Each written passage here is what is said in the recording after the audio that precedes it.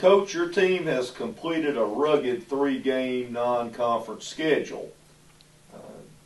You probably should have won against Shiloh, certainly had the chance to, looked good at times against PA, and ran into a real good Camden team.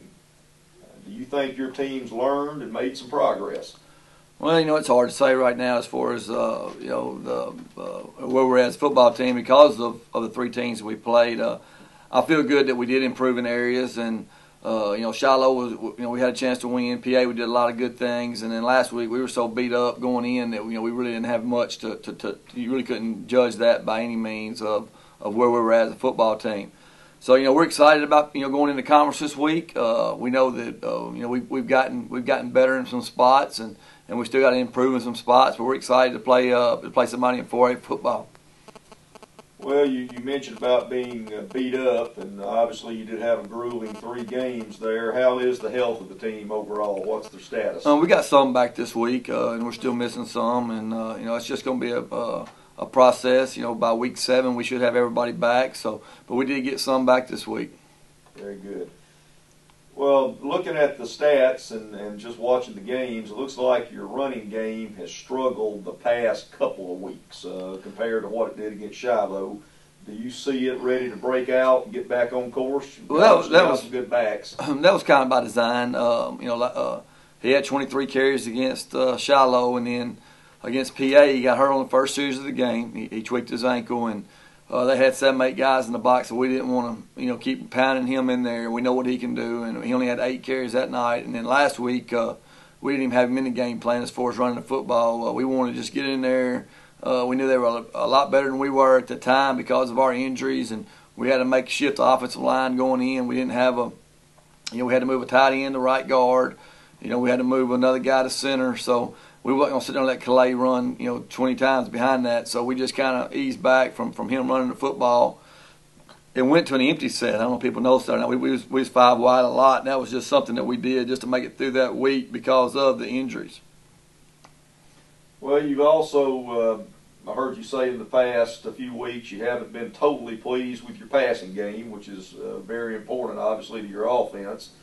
How are you working on that to try to improve it and get it going like we have in the past? Well, we've worked on it every day. It's just not improved. We keep dropping. When we do have success throwing the football, we drop it. So we just keep focusing on that. We move some guys around, and then our running game's gonna help that out a lot too. And I think that's something that we went back to, or we were going to do. We got away from it against PA because he got hurt, and then against Camden, like I said, we wasn't trying to run the football. They were like up front. Our kids wasn't ready to block that, and we didn't ask them to do something that they weren't going to be able to do. So, we're going to go back to a more balanced attack this week and hopefully be able to do both.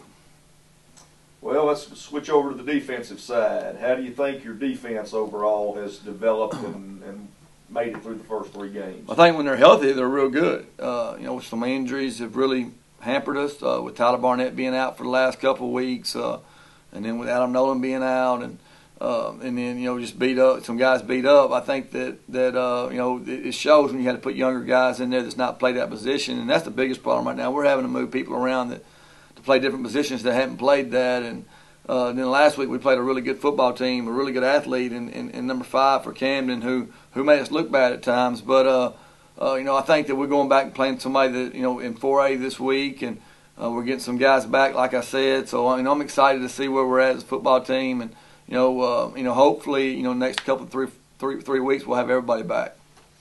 Well, I know you always say you just worry about your team. You can't worry about everybody else and try to get them better. I've heard you say that many times.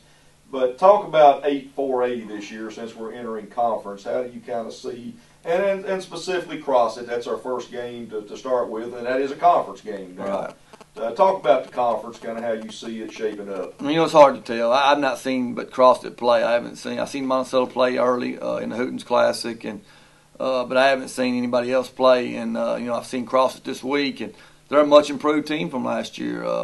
They beat Magnolia first game of the season, and lost to Fordyce, and then lost to Dollaway. But they have 2 really good athletes, quarterback number 10, who's about 6'3", 200, who can throw it and run it, and then they have a really good running back at number 4 who's got who's got great speed. So we're going to have a tough challenge for us Friday night, stopping them two guys. But as far as 8-4A overall, right now, you look at the record, we're 7-17, I think, as a conference. Star City is the only team that's undefeated, and 8-4A is always tough. And what we did, and hopefully it's going to help us, is that we went out and played 3 really good football teams that prepare us for this. And I think scheme-wise and defensively scheme-wise that we've seen a lot of stuff. And I think that's going to be our advantage, or I hope it's to our advantage starting this week. Well, we wish you well Friday night. We'll certainly be there, and I hope we'll have a good crowd of Warren folks. It is at Crossett, so we've got to travel again. Got to go down there, and certainly encourage everybody to come out and stay with the Lumberjacks, and let's start this conference race and see if we can't win it. That's right. What I told our kids, we're 0-0. Last year at this time, we were 1-1-1. We lost the first week. We were 1-2-1. If we win, we'll be a lot better than we were last year at this point. So I think our kids understand that. Good luck. All right, thank you.